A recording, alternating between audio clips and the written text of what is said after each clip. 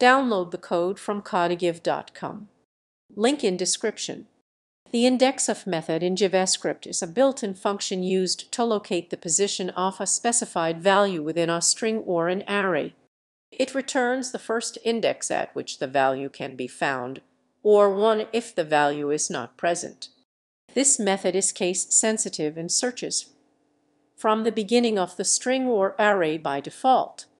In the context of data structures and algorithms, Indexof can be useful for quickly determining the existence and position of elements, making it relevant for various search operations.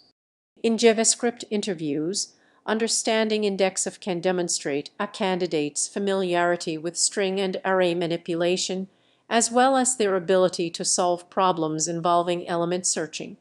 It's important to note that while Indexof is straightforward, its performance can vary based on the size of the data structure and the nature of the search operation.